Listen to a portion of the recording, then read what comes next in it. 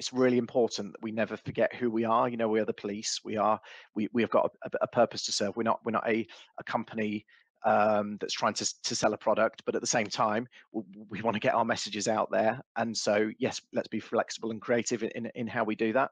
And then in terms of the approaches to the different platforms, I say that the thing that was said to me a little while ago was that, you know, Twitter should be about what's happening now. Facebook should be about what's happening longer term, and then Instagram is who we are. And I've always quite liked that approach. And you know, so you know, with Instagram, we've got obviously uh, lots of officers out all day, every day.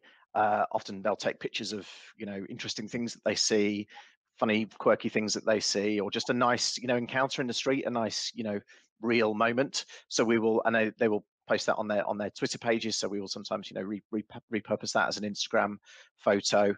Or we'll do a, you know, an Instagram story if we've got a particular, you know, call to action where we want people to swipe up to or click a link, as it now is, to go to a specific campaign page, whether it be about, you know, violence against women and girls, which is obviously a key priority at the moment, or vehicle crime. That's something else that we've got a lot of focus on at the minute.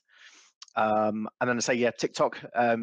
We've done a bit of content with kind of aimed at obviously a younger audience, and you know, being a bit more creative with the content, kind of, you know, just shooting footage on a mobile phone, really kind of, I don't want to say rough and ready because that will do it a disservice, but you know, you don't need hugely professional production values for TikTok. You know, I think that, you know, the nature of it is that you can, you know, try and be a bit raw and realistic.